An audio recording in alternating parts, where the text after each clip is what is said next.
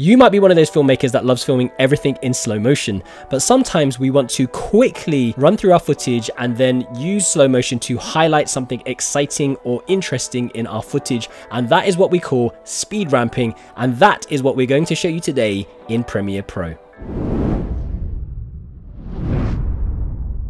So here I am in Premiere Pro, and I've already imported some footage from ArtGrid. We have our bike trick here, and we also have some dance footage that we want to speed ramp. And what you might notice over on the left hand side is the frame rate of these clips is actually 25 frames per second.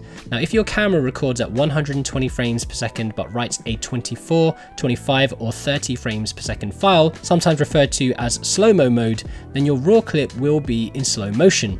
So to bring it back to normal speed, we will actually need to increase these clip speeds by about 400 or 500%. And this footage definitely looks like it has been shot in that way.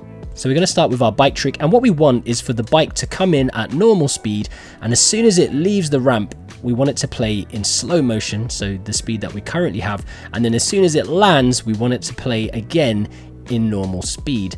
So to do that, let's increase the size of our clip, just pull up on it so we can see more, and let's zoom in slightly by pulling this tag down here. And we're going to clip on where it says FX, and we're going to right click on that, go to time remapping, and select speed.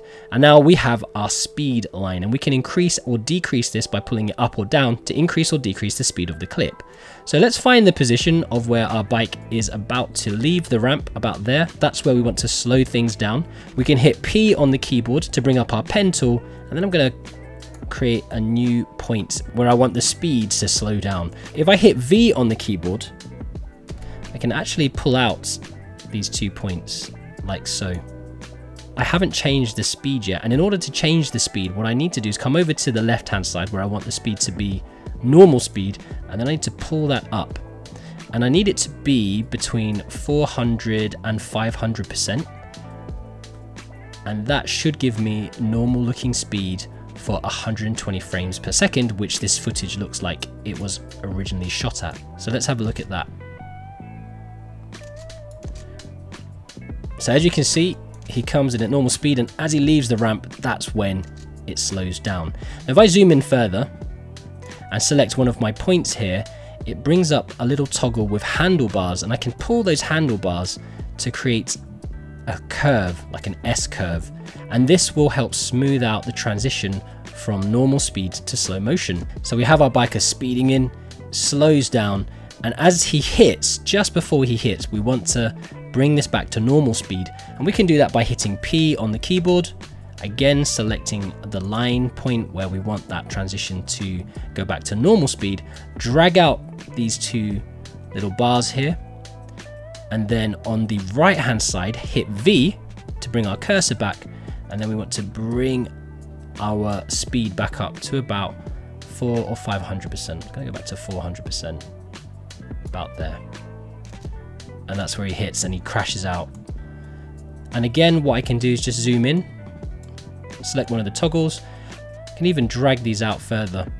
If I select it, I can bring up my center point with handlebars, and I can curve that by just dragging the handlebars. And now the transition will be much smoother.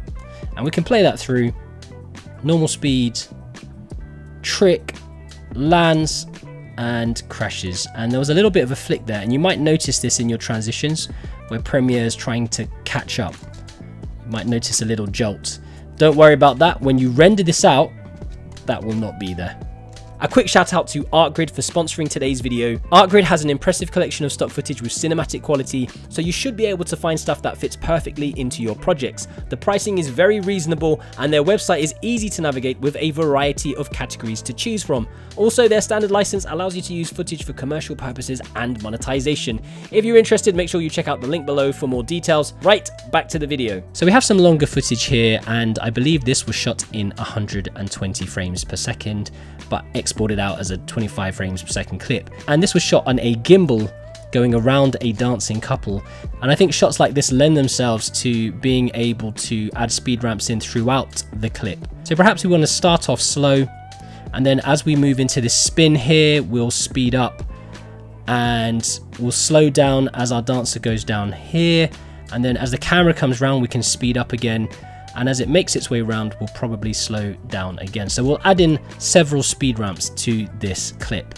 So we can do that by letting it play slow. And this is where we want to speed things up. So we can zoom in, and if we right click on our FX button, go to time remapping and go to speed, we've again got our speed line, hit P on the keyboard, zoom in slightly, drag out the toggle bars or the two corresponding bars. We want this to be slow-mo going into normal speed. So what we're going to do is we're going to pull this up to 500%, maybe 400%. About there. And that probably looks a bit too fast in my opinion. So I might bring it down slightly. If I bring it to 300%, let's have a look. And we get a bit of jittering here again. Don't stress too much about that. That will not be in the render. I select one of the toggles. I can create my S-curve. Go from slow-mo into normal speed, and then I want to slow-mo here, and again I'll hit P on the keyboard, I'll create the 2 points, pull them out over time, and I will drag this down to 100%. So that brings me back to the original slow motion speed. I will select one of the toggles, I will create the S-curve, and then it will go slowly. And then I think one more speed ramp to go around quickly at this point, and then slow motion again. So I'll quickly move across. I'll hit P on the keyboard, create the 2 points, drag them out, drag up to 300%, I think. It didn't look too choppy.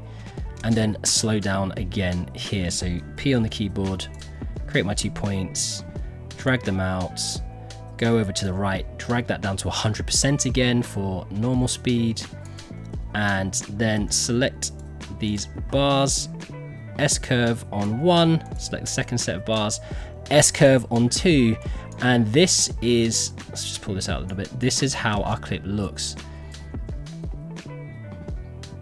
So speed ramping can be used throughout your long take or gimbal shots to add in a nice stylized look. And I'm just going to quickly show you guys the rendered version of these clips to show you that they don't include the jumps and jolts that you've seen in Premiere. So what do you guys think of this technique? Let me know in the comment section below. Also, if you found today's video useful, don't forget to give us a thumbs up. And if you haven't done so already, don't forget to subscribe to the YouTube channel and hit the little bell for notifications. Also, make sure you check out our Premiere Pro tutorials playlist, where you can find more tutorial videos like this one for Premiere Pro, Photoshop, as well as After Effects. And also go and check out in the description our Skillshare class in getting started with Premiere Pro as well. So that's it from me today, guys. Thank you so much for watching. All that I've got left to say is stay creative, stay safe, imagine, implement, and inspire. And I will catch you next time on KaiCreative.